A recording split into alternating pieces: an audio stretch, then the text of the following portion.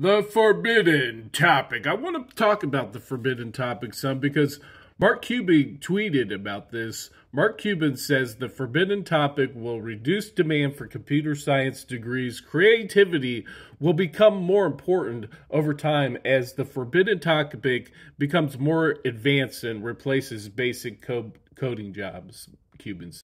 And at first I thought he was just copying the King OG, but he actually said this 4 years ago, so I got to give him credit. He really had the foresight on that.